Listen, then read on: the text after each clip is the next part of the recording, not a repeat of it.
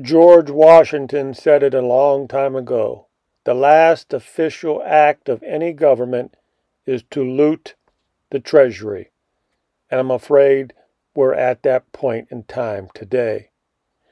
The bank that Ivanka Trump was on the board of, and the bank also loaned money for Donald Trump to build his Mar-a-Lago golf course, and the bank gave the Kushners money.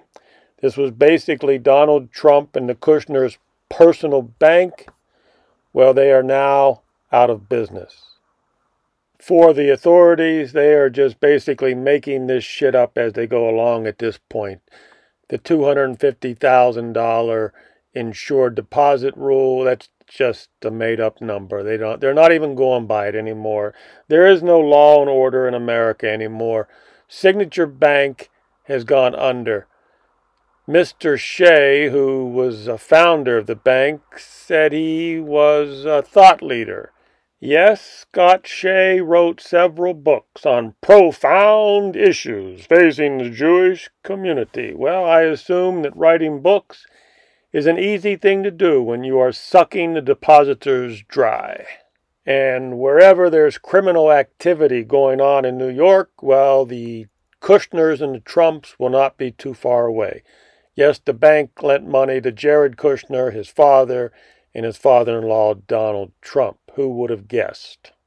Now, the major problem with these criminal banks is their target audience is the guy who has millions and millions of dollars, just like the Silicon Valley Bank and the Federal Deposit Insurance Corporation only insures $250,000.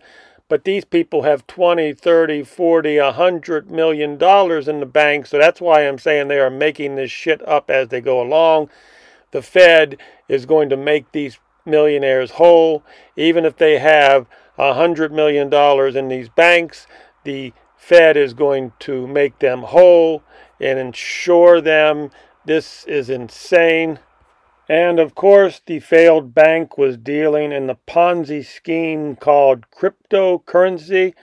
And Ivanka Trump was on the board of directors of this bank as a young girl from 2011 to 2013. I'm afraid you just cannot make this shit up. And at this point, most Americans have figured out that the Kushners and the Trumps are part of a criminal organization, and they are just a fresh, clean frontman image out there in the front. Now, here's the scary part. When a bank like this fails, and these people have millions and millions of dollars in there, the U.S. government is going to make them whole. So the government shut down Signature Bank, but it says here, the U.S. Treasury, the Federal Reserve said in a joint statement, all depositors will be made whole on Monday. Doesn't matter about ignoring the $250,000 insurance limit. I swear to God, they're making this shit up as we go along. The criminals have made up their mind. It is time to loot the treasury.